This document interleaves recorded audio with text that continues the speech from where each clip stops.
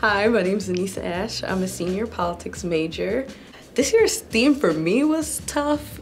The theme is staying awake through a great revolution. Because I know for a while I didn't want to be awake through this revolution because I didn't see the revolution. I was seeing negative change. But I think the hardships have made me realize how much more important it is to stay awake and to really be conscious and to police these things and call them as they are, naming police brutality on Black and brown bodies especially, like we're seeing with the Me Too movement, calling out predators in various fields, whether it be like entertainment or day-to-day. Seeing how important it is for people to not only be aware of what's going on around them, but to also speak to their experiences, especially during this time.